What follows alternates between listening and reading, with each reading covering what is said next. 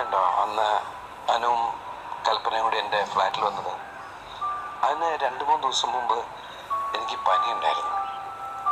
അത്രയും നേരം ഉണ്ടായിട്ടും കൽപ്പനയ്ക്കത് മനസ്സിലായില്ല. പക്ഷെ എന്നെ കണ്ട ഉടനെ അനു എന്നോട് ചോദിച്ചു, പനിയായിരുന്നു അന്ന്. അതെനിക്ക് മനസ്സിലാക്കാൻ കഴിഞ്ഞില്ല.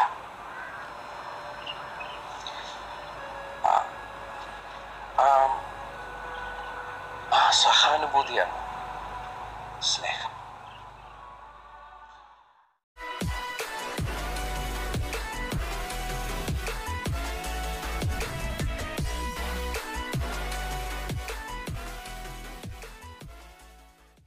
നമസ്കാരം, നമ്മുടെ പുതിയ വീഡിയോയിലേക്ക് സ്വാഗതം. ചില സിനിമകൾ കാണുമ്പോൾ നമുക്ക് നായകന്മാരോട് ഒരു ഇഷ്ടം തോന്നാറുണ്ട്. ചിലപ്പോൾ അത് അവരുടെ ഗ്ലാമറും കാര്യങ്ങളൊക്കെ കണ്ടിട്ടായിരിക്കും. മറിച്ച് അവർ ചെയ്ത ആ ഒരു ക്യാരക്ടറിലൂടെ ചിലപ്പോൾ നമുക്കൊരു അട്രാക്ഷൻ തോന്നിയേക്കാം. അത്തരത്തിൽ ഒരു സിനിമ കണ്ടതിന് ശേഷം എനിക്ക് മമത മോഹൻദാസിനോട് ഒരുപാട് ഇഷ്ടം തോന്നി. ഒരുപാട് ഇഷ്ടം എന്ന് വെച്ച് കഴിഞ്ഞാൽ ഒരു പ്രണയം തന്നെ തോന്നി. ശരിക്കും എനിക്കിപ്പോൾ നിലവിൽ മലയാള സിനിമ ഏറ്റവും കൂടുതൽ ഇഷ്ടമുള്ള നായകന്മാരിൽ എൻ്റെ ഏറ്റവും ഫേവററ്റ് ആയിട്ടുള്ള ഒരു ഹീറോയിൻ മമത മോഹൻദാസാണ്. അതിന് കാരണമായതും ആ സിനിമ തന്നെയാണ്. ഈ സിനിമ എന്ന് പറയുന്നുണ്ടല്ലോ, ശരിക്കും ഏതായിരിക്കും ആ സിനിമ എന്നായിരിക്കും നിങ്ങൾ ചിന്തിക്കുന്നത്. അപ്പോൾ നമുക്ക് വീഡിയോയിലേക്ക് പോകാം. 2012 റിലീസ് ചെയ്ത ശ്യാമപ്രസാദ് ചിത്രമാണ് അരികെ. ആ സിനിമയെക്കുറിച്ചാണ് നമ്മൾ സംസാരിക്കുന്നത്. പൊതുവേ ശ്യാമപ്രസാദ് സിനിമകളെക്കുറിച്ചുള്ള ചിലരുടെ ധാരണ എന്ന് പറയുന്നത് ഉറക്കപ്പടങ്ങളാണ്. സിനിമ കാണുമ്പോൾ ഉറക്കം വരും, അത്തരത്തിലുള്ള സിനിമകളാണ് അദ്ദേഹം ചെയ്യുന്നതെന്നൊക്കെ ഉള്ളൊരു ധാരണയുണ്ട്.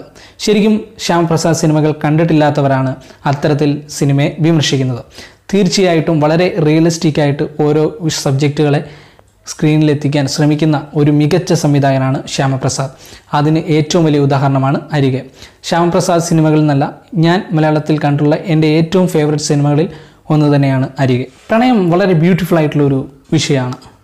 അതിനെ അതിമനോഹരമായിട്ട് അവതരിപ്പിക്കാൻ കഴിഞ്ഞു കഴിഞ്ഞാൽ അത്രത്തോളം പ്രേക്ഷകരിലേക്ക് എത്തിക്കാൻ പറ്റുന്ന ഒരു സംഭവം വേറെയില്ല. അതിന് ഏറ്റവും വലിയ ഉദാഹരണമാണ് അരികെ. വളരെ മനോഹരമായിട്ടാണ് ശ്യാമപ്രസാദ് അത് വിഷ്വലൈസ് ചെയ്തിരിക്കുന്നത്. 3 വ്യക്തികളെ ചുറ്റിപ്പറ്റിയുള്ള ബന്ധത്തിൽ വ്യത്യാസപ്പെടുന്ന പ്രണയത്തിൻ്റെ നിഴലുകളെ കുറിച്ചിട്ടാണ് ഈ സിനിമ സംസാരിക്കുന്നത്. അനുരാധ എന്ന ക്യാരക്ടറായി മമത മോഹൻദാസും, കൽപ്പന എന്ന കഥാപാത്രമായി സമൃദ്ധ സുനിലും, ശന്തനു എന്ന കഥാപാത്രമായി ദിലീപും എത്തുന്നു. ശന്തനു ഭാഷാശാസ്ത്രത്തിൽ ഗവേഷകനാണ്. അനുരാധ വളരെ ബോൾഡായിട്ടുള്ള ഒരു ലേഡിയാണ്. അനുരാധ എന്ന ക്യാരക്ടറാണ് മമത മോഹൻദാസിൻ്റേത്.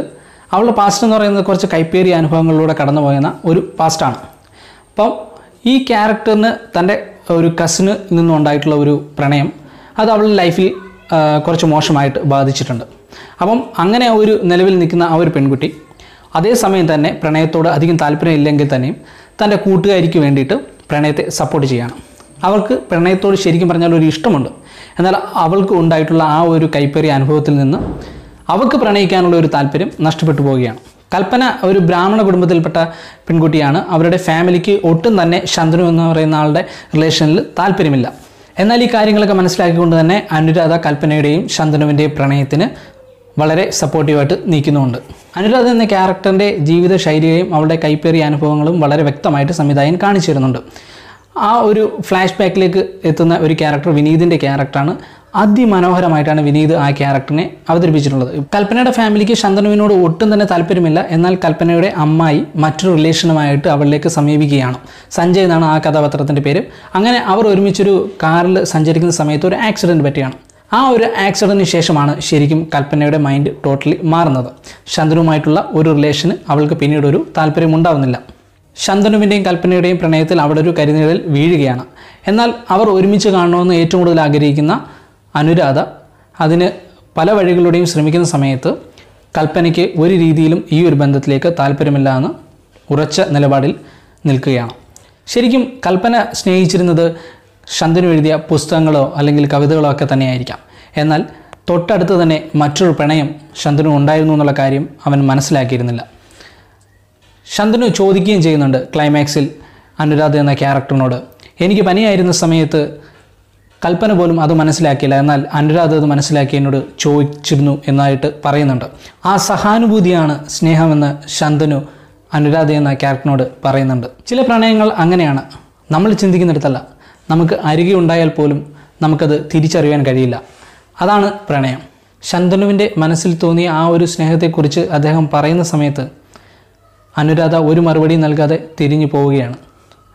എന്നാൽ ഒരു പ്രണയം അവസാനിക്കുകയാണ്, എന്നാൽ മറ്റൊരു പ്രണയത്തിന് തുടക്കം ആവുകയാണ് എന്ന് അവസാനം അനുരാധ ആ നിൽക്കുന്ന ഷോട്ടിലൂടെ സംവിധായകൻ കാണിച്ചു തരുന്നുണ്ട്. അതിമനോഹരമായിട്ടുള്ള സീൻ.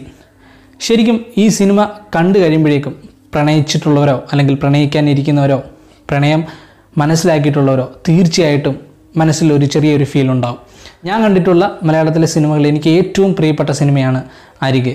ദിലീപ്, സമൃദ്ധ സുനിൽ, മമത മോഹൻദാസ്, വിനീത് ഇവരുടെയൊക്കെ ഏറ്റവും മികച്ച പെർഫോമൻസുകൾ ഈ സിനിമയിലുണ്ട്. അവരുടെയൊക്കെ അഭിനയ സാധ്യതകൾ കറക്റ്റായിട്ട് ശ്യാമപ്രസാദ് യൂസ് ചെയ്തിട്ടുമുണ്ട്. തീർച്ചയായിട്ടും ഈ സിനിമ കാണുമ്പോൾ ഒരിക്കലും നിങ്ങൾക്കൊരു നെഗറ്റീവ് തോന്നില്ല. കാര്യം എന്ന് വെച്ച് കഴിഞ്ഞാൽ അത്രമേൽ റിയലിസ്റ്റിക് ആയിട്ട് പ്രണയത്തെ ശ്യാമപ്രസാദ് അവതരിപ്പിച്ചിട്ടുണ്ട്. ഇതിലെ അനുരാധയും കൽപ്പനയും ശന്തനും ഒക്കെ നമ്മുടെ നിത്യജീവിതത്തിൽ നമ്മൾ കണ്ടിട്ടുള്ള ക്യാരക്ടേഴ്സ് തന്നെയാണ്. ചിലപ്പം നമ്മൾ തന്നെ ആയിരിക്കാം. തീർച്ചയായിട്ടും നല്ല സിനിമകൾ ആഗ്രഹിക്കുന്നവർക്ക് നല്ലൊരു അനുഭവമായിരിക്കും അരികെ നൽകുക. തീർച്ചയായിട്ടും നിങ്ങൾ കാണുക, കണ്ടിട്ട് നിങ്ങളുടെ അഭിപ്രായം നമ്മളെ അറിയിക്കുക. അപ്പോൾ മറ്റു വീഡിയോകളായിട്ട് വീണ്ടും കാണാം. അതുവരെയും this is Nikesh checkup signing out.